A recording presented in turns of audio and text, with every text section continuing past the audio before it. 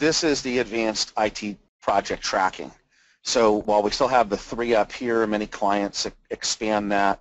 The budgetary items have been massively expanded. We've added a project portfolio component to this. One of the things we've done is to tie this into project types. So we have clients that do facilities projects as well as IT projects. We'll stick a project manager on this for now. Is for the purposes of demand and capacity, what's the percentage that we're going to allocate them to this project, how many hours per week, and start date and end date of the resource for the project as a whole. This is very, very baseline. We have another piece that we can add as a map, and then we can remove this piece that actually is a project task. So rather than using the out-of-the-box tasks, it's actually a unique project task that can be a milestone, can be a gate, can be all kinds of different things.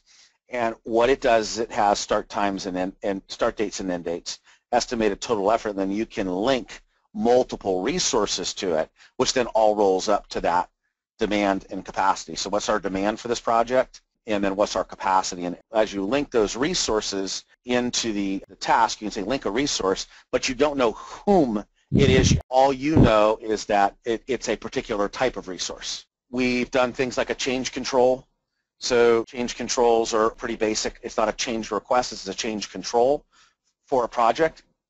Either we're changing requirements, changing budgets, whatever it may be that may go against the project. This is something that gets adapted pretty heavily because each customer's process is very unique.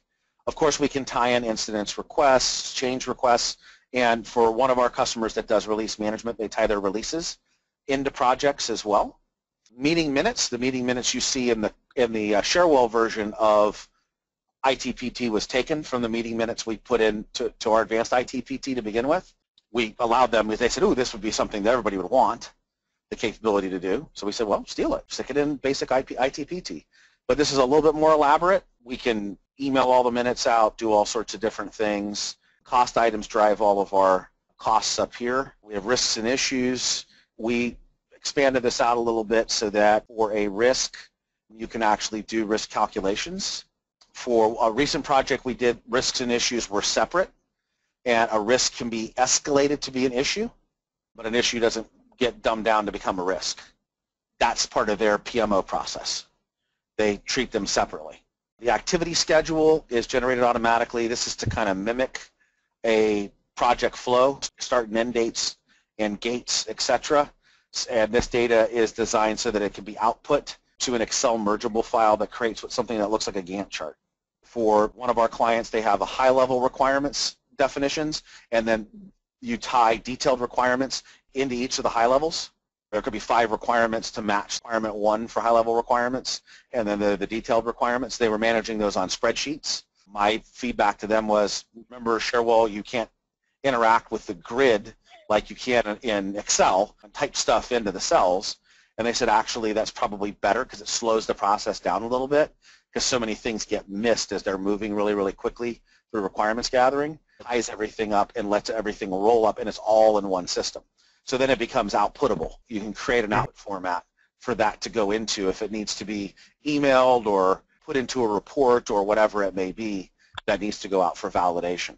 Really what we found as they started using it was what they're actually doing is when they do their requirements validation meetings, they go through and we added some fields to just say, hey, the requirement's validated. Who was it validated by? From the process owner perspective, do the requirements right on Cherwell screen, right? Just bring this up as you would anything that is grid-based, and they just pound through them because it's all one-to-many. So we put project charters, we put scopes depending upon the customer's particular PMO process.